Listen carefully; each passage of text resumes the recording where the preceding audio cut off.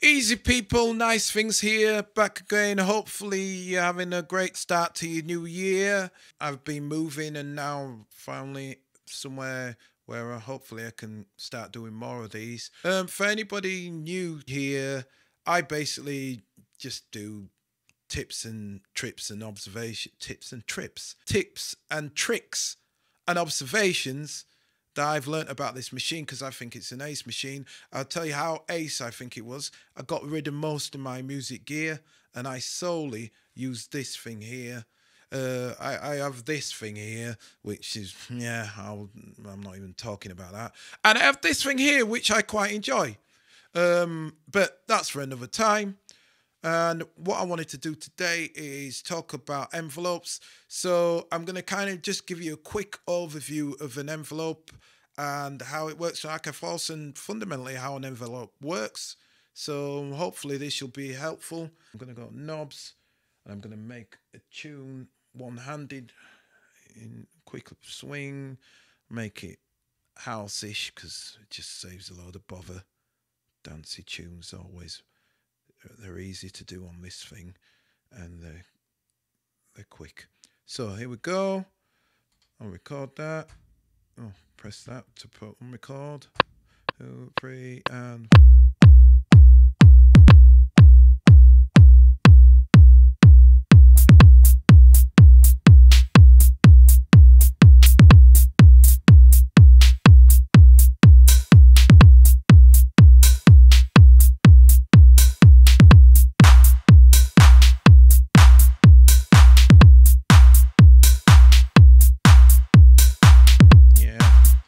I think that'll do. Is there anything else? Yeah, might as well nice it up a bit.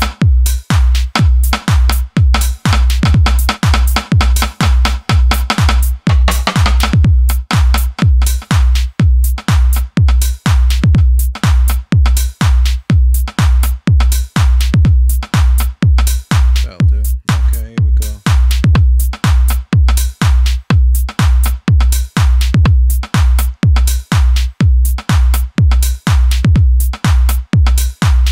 So let's go to edit.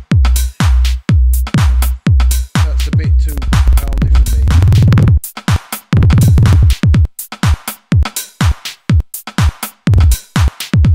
Okay, quick one for this envelope. I'm just going to cut this envelope so it doesn't. That's better, so it's got less clipping in it. There's a couple of ways I could have done that.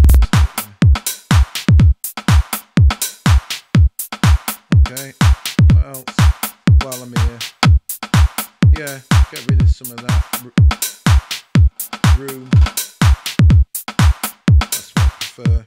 Anything else while I'm here? Yeah, let's get some room on that crap too.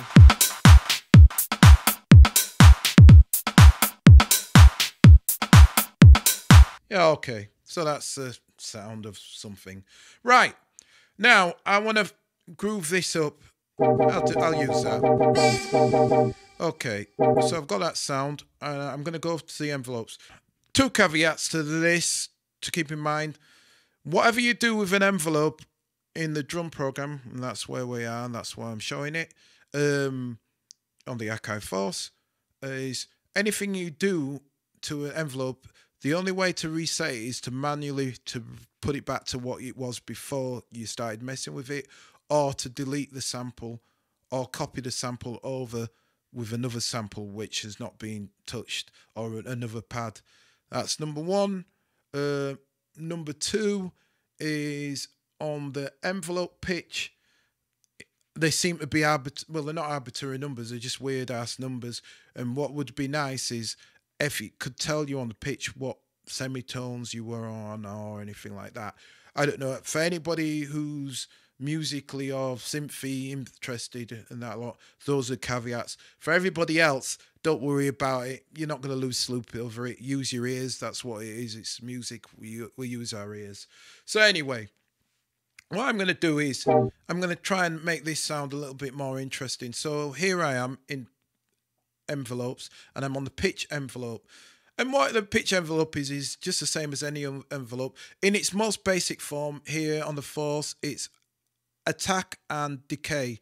So A stands for attack, D stands for decay. At the moment, there's about 6 on that, whatever 6 stands for. It goes up to 127. My guess is at the time of MIDI starting, it was like 127 kind of registers that you could do. Obviously, now we're in like the 32-bit era or whatever era we are in now.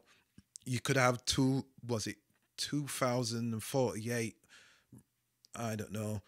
The resolution's a lot higher than it was then. But anyway, we stuck at 127, and that's how it worked. This thing up here has got some weird numbers.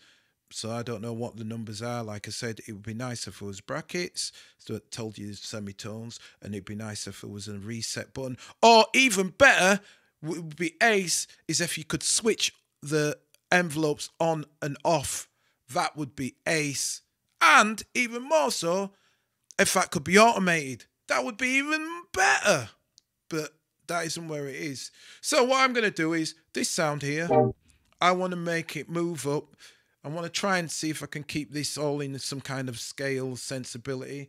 So I'm going to move it from C minor to, in the C minor scale, I don't know, E minor, right? So it's going to go C minor to E minor. So the way I would do it on here is press that. Da, da, da, da, da. Remember, it's da, da, da, da, da, because there's no other way you're going to be able to do it. Because, like I said, you can't see it here. Then I go to pitch, and then I go da. Remember, it's da. Da, da, da. Now, if I use shift, I can kind of tighten it up if it's sharp or flat or anything like that, but just making life easy. So what that is now is there, and what that's saying is it's at the depth of 394. So it's going to go from where it was not to, well, where it is not the original sound, but what we've done is we've moved that pitch envelope up to 394. At the moment, it's got a not attack, so the effect is immediate. The decay of that effect is immediate as well. So at the end of it, it's immediate. And what we're going to say is we want the original thing back, what was C minor. So, and then we want it to go up to 394. So what we're going to do is we're going to move this thing here, the attack. So now that was mad quick, because again, the length of the sound, well, we probably missed it. I should have used a better sound, but I'm just going to keep this flat. I'm going to just see how much we can move it. There we go. So it's moved up, but it's really, really quick. It's really, really quick. So I'm going to use this little curve thing here, because that'll just make it come up into that quicker. So you can hear it there. You should be able to hear it. It's just the length of the sound. I wish I could show you off. Well, here's the sound with it. Now, here's the sound what it originally was. 394, remember that? 394. It's because I did use that shift right. So that's what it originally is. But what I've done is I've gone up, so I'm just going to go on 397. So I've put a little groove on that just to make that clearer, because that sound is really mad short. I'm going to do it on this one. So 56, 397. I'll remember that. So here we go. So we'll go up down 56. We're keeping the decay as what it was. We'll go 56, pitch 56. We'll probably need to change that, but we don't need to change the key, because we know what the key is, 397. So now what we have is we have that sound going from C minor to E minor. So we could say, all right, maybe want that to do that longer. That's probably better.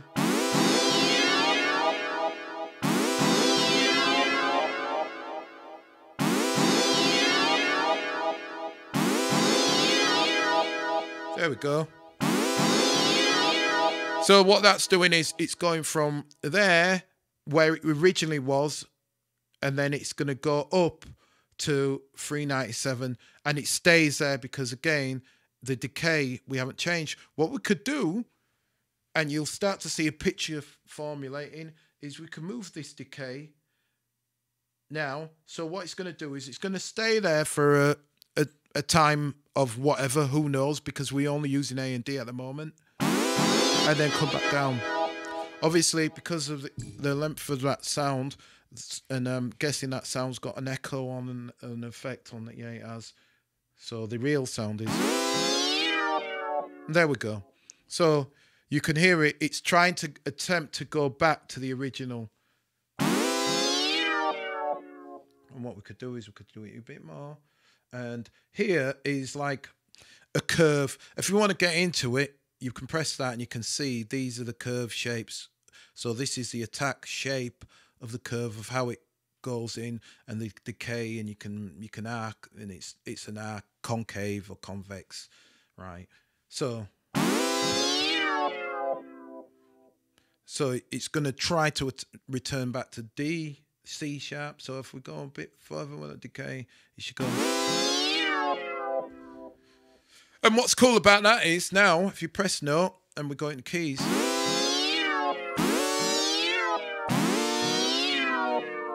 we got some kind of old school kind of, what were they called? 808 State, I think that group was called. I think they did something along that line. They didn't do it like this, but it's got that kind of...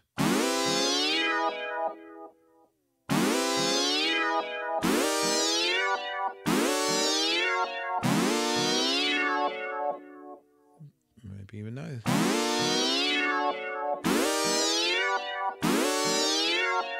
As opposed to what we originally had, which was... So it's a way of maybe making sounds a little less boring, or more to the point, actually making a flat sound change key. Now, the same thing is true with the other types of envelope. So the envelope for amp is just made quite a louder, but the filter envelope's quite a cool one. At the moment, what we have is we have the cutoff, and this one is at 20, but there's no depth to it. It's not being affected at all. If I turn in the depth of that, you'll notice it's starting to fade. So it's going to go like that and disappear. But what we can say is, yeah, but we don't want that to happen straight away. We want that to happen over time. So we want it to originally...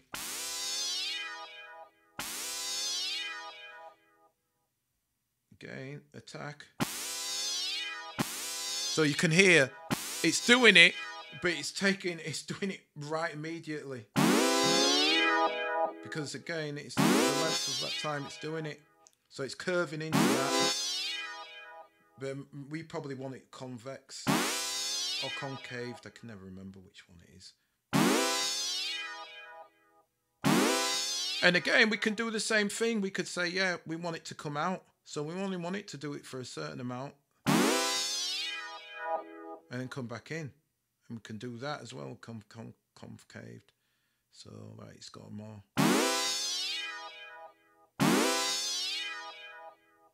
And that's interesting. So, the only difference now is if we flip to this, we can make it a little bit more sophisticated.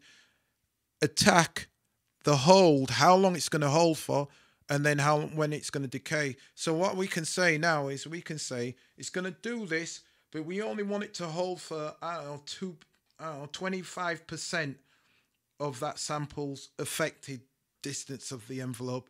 And that's the only way I can explain it. It is a bit convoluted, and I wish I could explain it another way, but... And then what we're saying is it's going to sustain. At the moment, it's sustaining all the way to the end, but we only want it to sustain a short amount. And this is how you can come up with interesting synth sounds.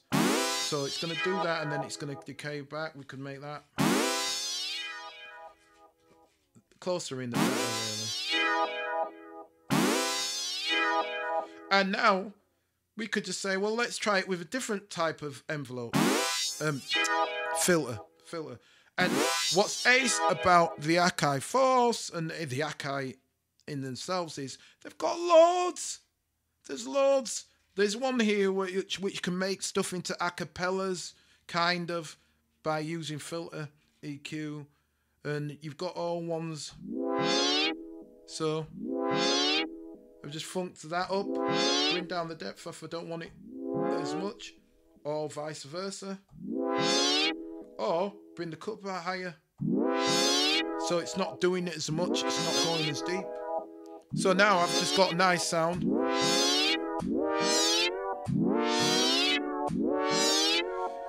Sadly, I wish I could switch it off and on for you to hear the difference. The only way I could do that for you to hear the difference is by doing that, going to load and loading. And I hope it was Scar. It was Scar. So that's the original sound, but we've modified it. And now, so let's see. So now we've just modified this. Let's see what we'll get a tune on.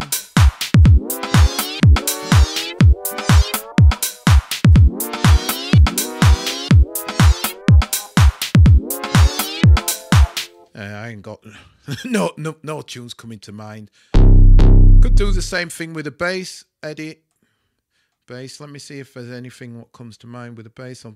I'll mess with the pitch a little. There, and I don't know, it'll dip somewhere. I better do it to 397 as well. Try and keep them all in key.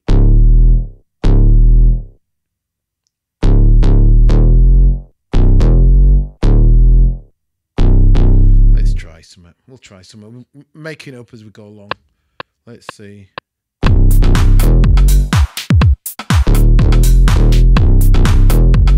Okay. And then we could even mess with it that way.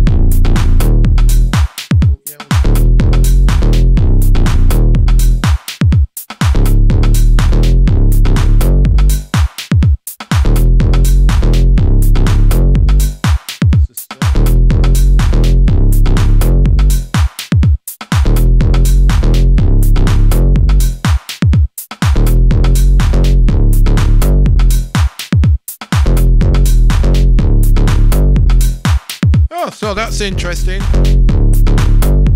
and because we use the same kit, we can copy that across and see how that would sound with a normal. So this is what we've tweaked with that bass, and this is what it would normally be. That's what it would be normally. So that's quite dull. So that's the original kit if we were to use it without our tweaks, as opposed to this. That's quite funky, that.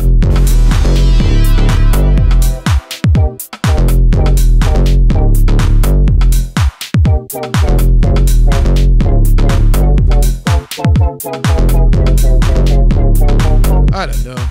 Something. Obviously, this has gone on longer than I wanted to. Hopefully, you've been able to see how we can use pitch envelope. Or more to the point, how we can use envelopes to modify sounds. Now, I could go into a lot more in-depth things, but this has took 20 minutes and hopefully has been useful for you. All right, then. So, hopefully catch you soon. And until then, as always, peace.